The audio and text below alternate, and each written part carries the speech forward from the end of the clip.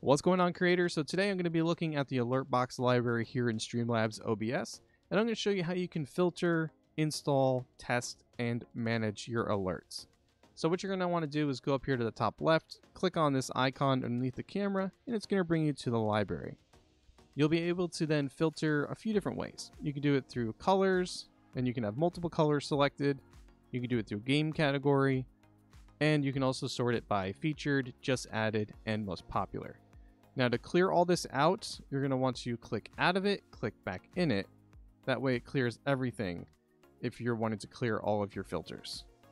Now, as you can see, a lot of this stuff is behind the Prime paywall, and I'll link the information about Prime in the video description below, but a whole month of Prime is going to be $20 and a whole year is $150. So if that's not something that you want, then you can just type in free and it's going to give you some of the options that you can use that are free. You get about 8 pages or so to kind of go through.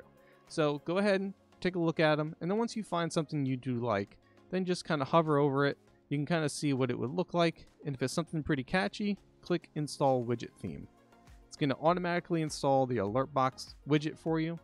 And we're going to go and test it. So you're going to click on test widget and you can test any of these just to see if it works. So as you can see right there, it shows that it's working. You can make it bigger, move it around if you need to, and you'll be good to go.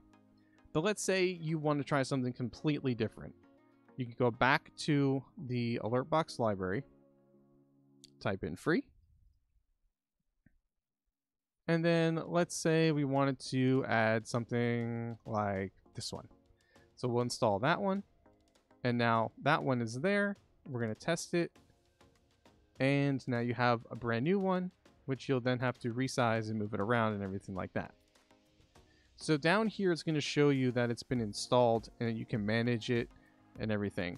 So what you're going to want to do is go into the actual dashboard of Streamlabs. So in order to do that, you're going to go to dashboard and you're going to go to Alertbox. And then from Alertbox, you're going to go to manage themes. And then it's going to show you all of the ones that you have added. So the one that's currently showing, the Soundwave alert box, is the active one. Default is going to be the one with the zombies running. And then this is the other one that you have. Or in this case, for me, it's the one that I installed before. So if I want to go back, I'll click on this one. And now that one is going to be the one that's currently working. We'll do save for the changes. And once those are saved, we'll go back here, test it, and now we have that one working. And if you wanted to delete any of them, you just hover over here and just click delete. We'll say delete, save changes. We'll go back to Streamlabs, and then we'll test it again, and there you go.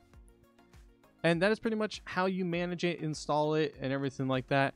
It's very simple to do. There are some more details that go into the actual alert box itself where you can mess with some of the settings. I will be going over that in a future video. But if you enjoyed today's video, if you found it helpful, be sure to comment, like, subscribe, share it.